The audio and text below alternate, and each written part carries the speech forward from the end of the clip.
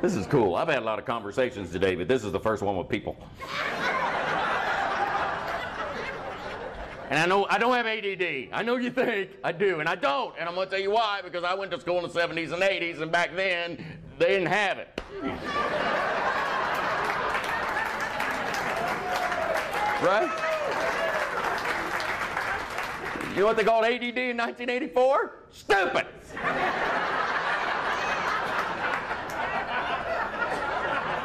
I heard that every day, and then I'd have to sit in the hallway and think about something I did that I had already forgot. But the joke is on them, because I learned more in that hallway than I learned in home ec.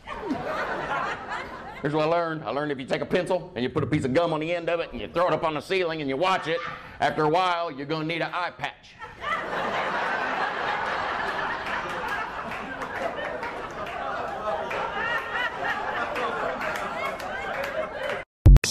Hey y'all, what's red?